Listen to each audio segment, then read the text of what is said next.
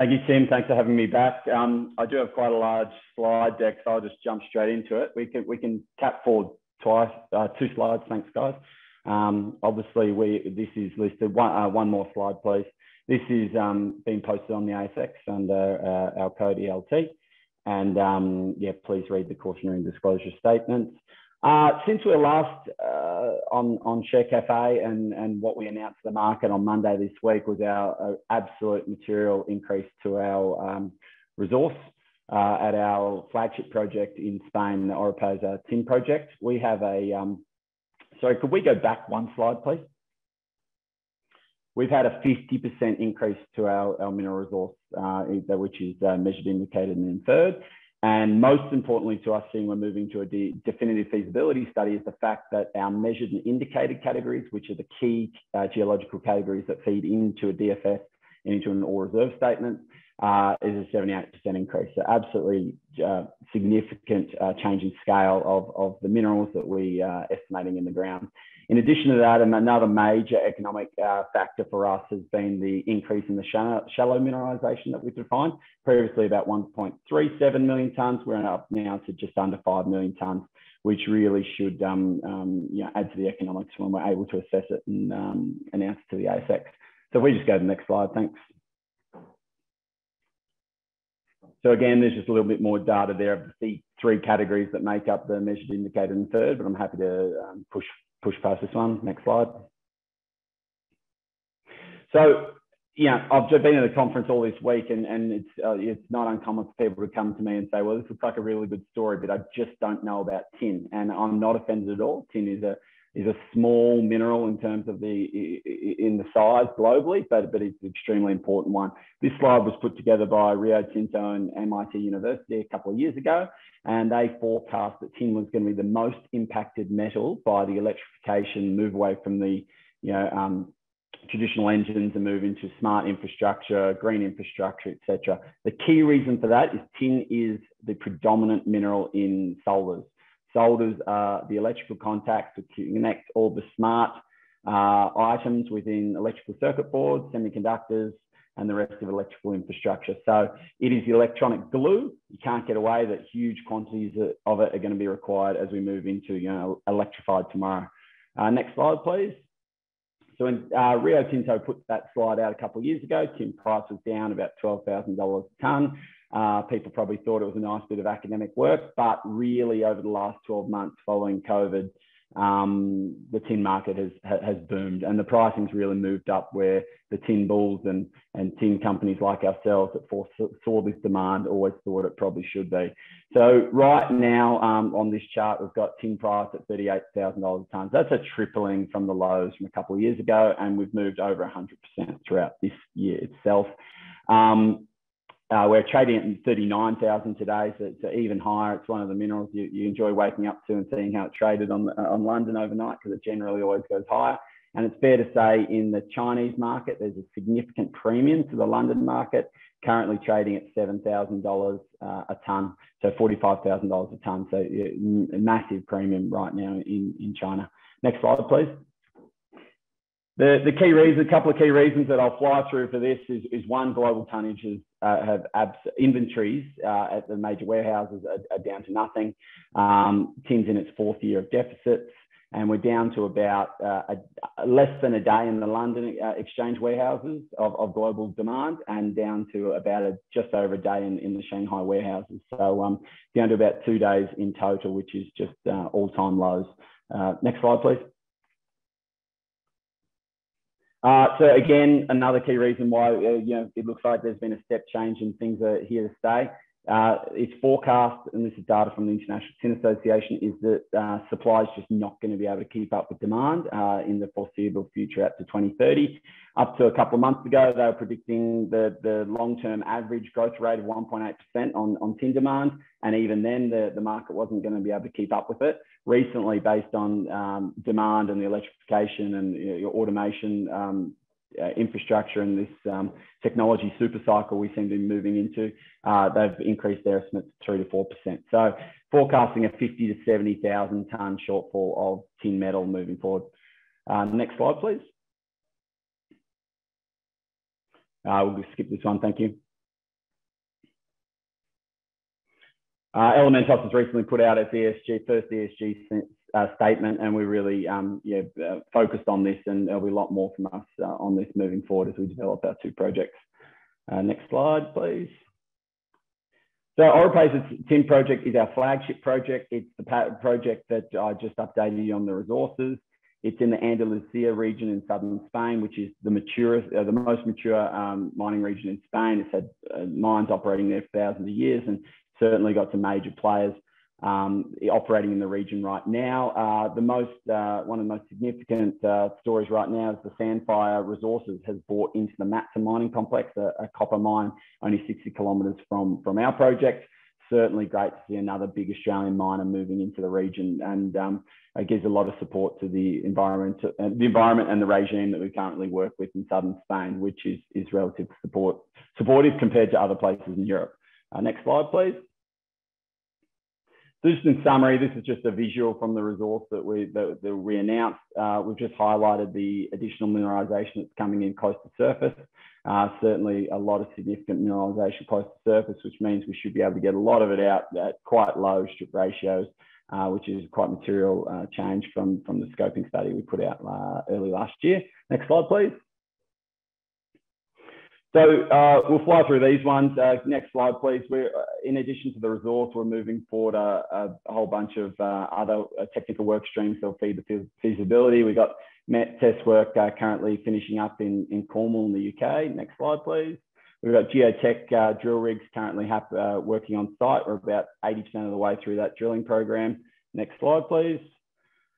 We're also doing some groundwater drilling works, hydrogeology works on site. Next slide, please. I'm really flying through these, guys. Apologies, but this is available on the ASX if you want to see more detail. So this is the program we're working to get this thing through a feasibility study, and get it financed and into production. So we're planning on getting that feasibility study completed by the end of 2022, moving into finance and construction in 2023. So yeah, we've announced the resource, which is on that line. Our other technical program should be in by Q1. We then move into really detailed mine planning, packaging, get all our CapEx and OpEx estimates ready, and put them together and package that up for the end of the DFS at the end of 22. And in parallel to that, we're submitting our environmental documentation and mining lease application, which should be ready soon after, just into the first stages of 2023. Next slide, please. So we put out an economic study in May last year. As you see, we were getting quite a nice NPV there, 92 million US, 25% IRR. But what I should just highlight is that was done on under a $20,000 tin price, and we had all-in sustaining costs of just under $12,000 a tonne. If you move to the next slide, obviously the tin price has gone significantly up. So not taking into account any other of the project maturation or the increased resource that we've just announced, just running at current spot prices, we're getting roughly a 650 million Australian NPV, currently trading at 100 million NPV on the stock exchange. And this is one of our 2 major projects that we've got. So definitely some upside there, we believe, for our investors. Next slide, please. We believe we sit pretty low on the cash cost curve, and that's obviously very important when you're a miner like ourselves to defend against future price drops. Key reasons for that, we are an open pit deposit. Deepest part of our pit's about 200 metres. As I said, there's a fair bit of mineralisation above 100 metres. Our mineralisation is cassiterite, which is realistically the only economic tin mineralisation you really want to be mining. What is also important is our tin mineralisation is hosted in sandstones and conglomerates, not in the granites and the pemengatites, which some of the other tin producers are sitting on assets with. They're much more challenging, much more expensive to extract the tin from those ore bodies. Moving along, next slide, please.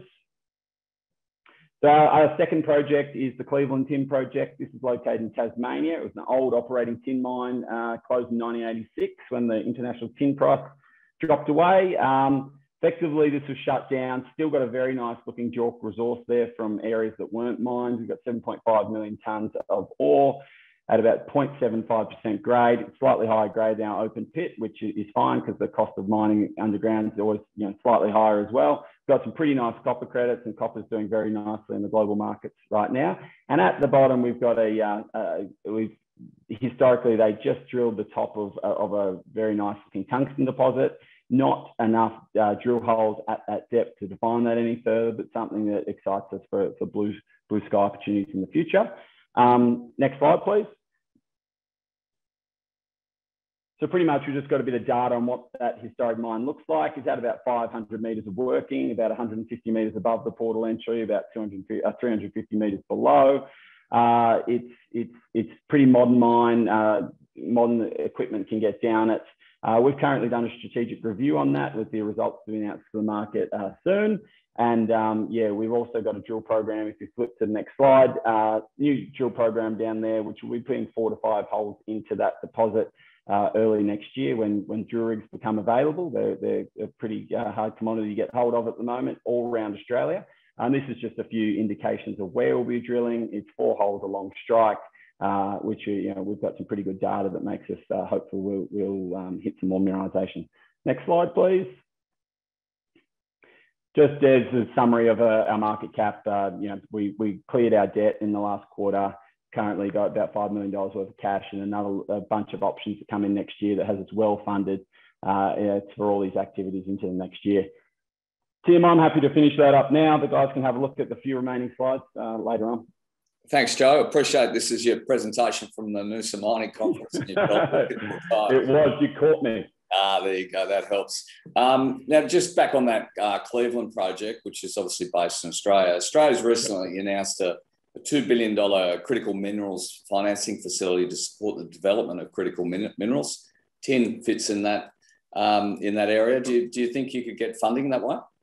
Yeah, we've spoken to EFIC, who's managing this on behalf of the government already. Unfortunately, right now, tin does not sit on the strategic minerals list or critical minerals list of Australia. It does sit on the list for the US, the UK, the EU, Japan, and most of the Asian countries. So, we've had some conversations recently with Geosciences Australia, and we're pretty hopeful that we might make the revised list moving forward.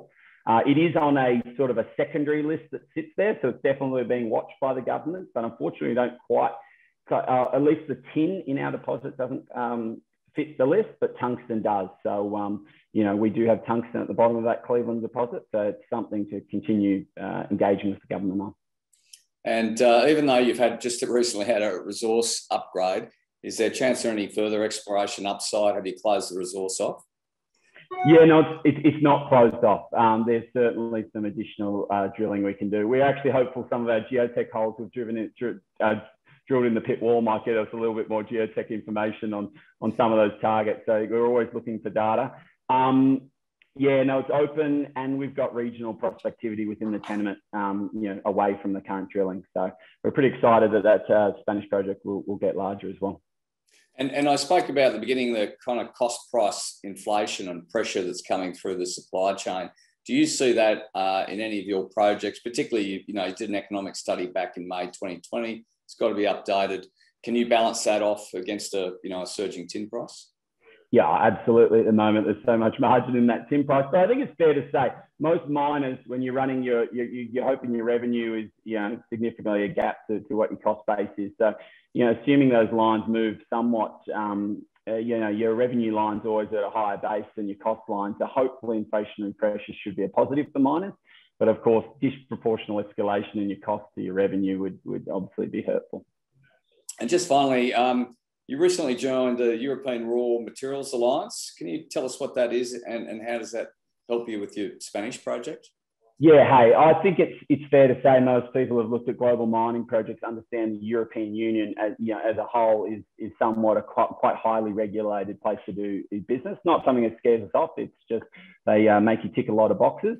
This is effectively European Union's assistance package to that. So they're really helping groups like ourselves, which are on their critical minerals list, including tin, to connect government, industry. They would ideally like a lot of their supply chains to stay within Europe, off-taking, so we'd be selling off-take to European-based smelters, of which there's plenty. And we're happy to work with the government. They do provide a lot of support down into the Spanish government level as well. If you're having any challenges with certain approvals or whatever, they'll support you, and I guess remind everyone that getting tin projects up in Spain, in the European Union is very important.